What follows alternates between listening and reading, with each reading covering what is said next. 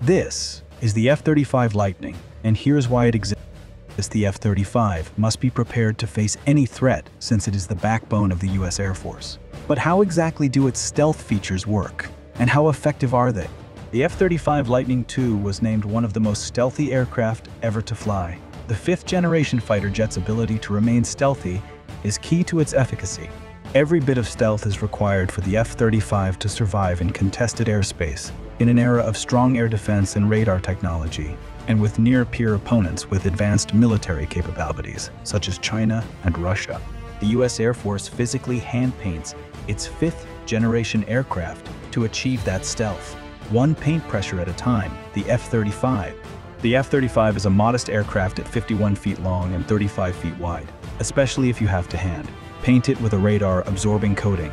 The classified chemical mixture took hours and hours to prepare and put appropriately on the aircraft by specially trained and qualified aircrew. The instructions in the manual cannot simply be read. Who can do it and inspect it is subject to rules. We take doing it right extremely seriously. Because so much depends on us, we take pride in being specialists in our field. The Section Chief of the 388th Maintenance Squadron, Master Sergeant John Noles, stated in a news release that there is unquestionably an art to what we do. It's crucial to understand that each F-35 Lightning II has a unique coat of paint because stealth doesn't necessarily equate to being invisible. Instead, stealth makes an aircraft more difficult to detect and track by hostile radar. The actual airplane can still be seen with the unaided eye. The panels go through a very labor-intensive process of several coatings just to get rid of the latches and cover the fasteners. The final goal is to strike a compromise between keeping the panel's complete functionality and its correct material covering.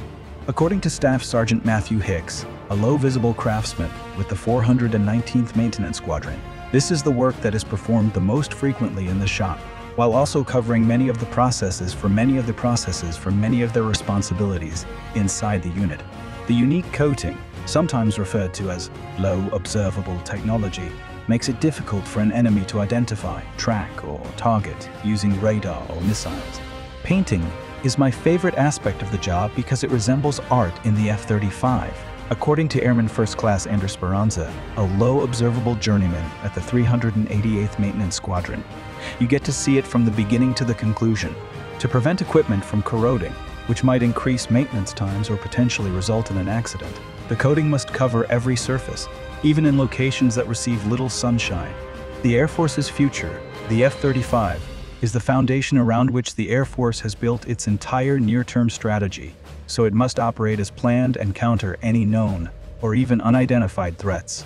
The Pentagon intends to buy approximately 2450 aircraft total across all three versions. Our future fighter force and ability to dominate the air will be built on the F-35 Joint Strike Fighter. Full-spectrum domination is crucial for achieving air superiority.